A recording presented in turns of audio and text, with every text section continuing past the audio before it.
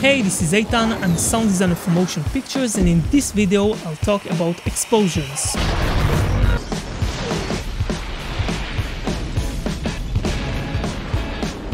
And how to create them.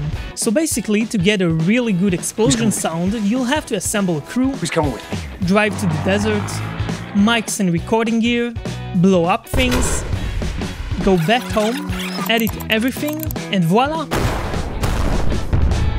All you need is some cash, a place to blow up things, and well, explosives. While all of this is doable, and companies like Boom Library and Pro Sound Effects do that, not all of us can afford or want to invest so much just for a few original explosion sound effects. Luckily, in a few simple steps, you'll be able to achieve a really good and realistic sound, just by using simple drum samples, Foley recordings, editing, and a few plugins. Now, before we continue, make sure to hit that like button and subscribe. So what is an explosion in terms of sound? When I want to create a new sound, I first think of two things: envelope and frequency. Let's take a look at the envelope of an explosion sound. It has a very short attack time and a long decay. What does this envelope remind you of? Right, percussions. And what kind of sound do we need? Well, an explosion is basically a lot of noise, so we want an equal representation for all frequencies, and then we could change it based on our needs using EQ. Let's start with a simple drum preset. We will use the bass drum for the low range, snare and clap for the mid range, and hi-hat for the high range. An explosion is a huge burst of energy that is created in a very short time. The way to emulate that is by making sure that all these sounds start at the same time. This is how the kick drum, snare, clap, and hi-hat sound when played together. And this will be the basic sample that we will use to create our explosion. The next step is to start destroying this sound and making it completely unrecognizable. We will start by stretching it, and then duplicating and stretching it even more.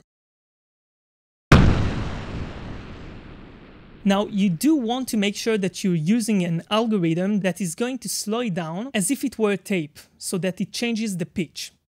Add some clipping,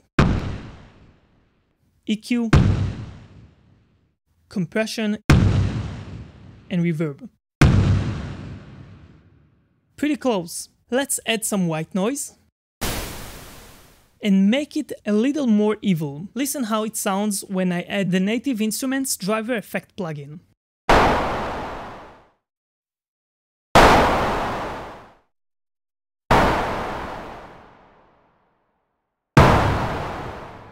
Now that we have a nice basic explosion, we can get creative.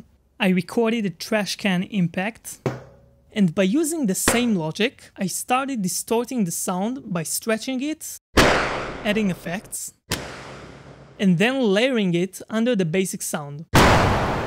This was quite good, but something was missing. When you hear an explosion, it usually comes with some kind of reaction. It can be stone or metal breaking, window smashing, etc. So I just broke a few glass jars and recorded the pieces. I made sure that I record an impact sound for the first blow, and then recorded the sound of the glass fragments scattering. This is how it sounds before and after the glass fragments layers. What if we take those sounds and try to replace them in some of the explosion scenes that we've seen on this video?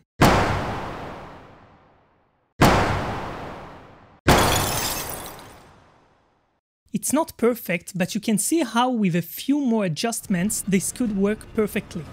I recommend to try this with your DAW, use different drum presets and samples, record all kinds of crazy sounds and try to use them to create an interesting and realistic explosion sound. I hope this video was interesting to watch as it was interesting to make, and if you like it, don't forget to subscribe and click the like button. Have fun! It's not over yet.